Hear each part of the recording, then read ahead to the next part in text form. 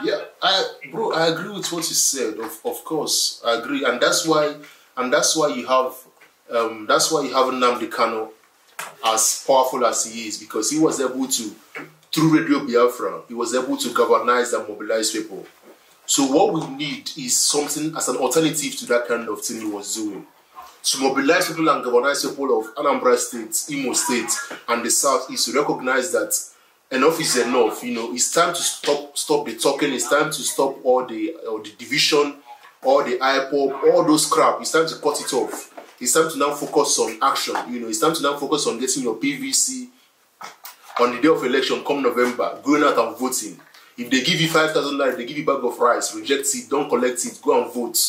Anybody that asks you to vote because he's Catholic or because he's Anglican or because he's Protestant, whatever, it doesn't matter. What matters is, what is your manifesto? I mean, up to today, we don't even know what Andoba has to offer to us as Anambra people. We don't even know what Ifeanyi or Soludo has to offer. Because they know that so long as they can pay us and give us money, give us crash ships, you know, things, give us breadcrumbs, we're gonna vote for them anyway.